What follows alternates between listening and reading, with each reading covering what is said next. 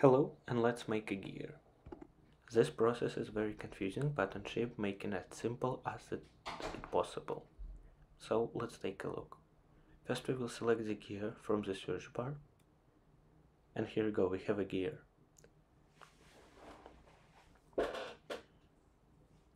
Now we will just change the model, and model is basically what we need when we adjust the gear. It's the distance between the midpoint of the teeth, so we can create as many gears as we want, but as long as this module is the same, we're fine. And that's how we can connect two different gears together.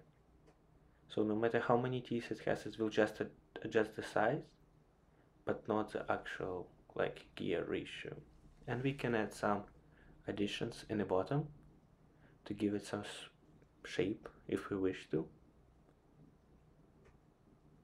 And we can always adjust the settings to your needs. As you can see, it's made very easy, and in just a few seconds we have already fully functional gears that we can replicate, make them bigger, smaller, just as long as this module setting stays the same. And here we go, we have a gear. Alright, thank you for staying today with Mr. Seal, and I wish you have a great day. Please check out other videos. Subscribe!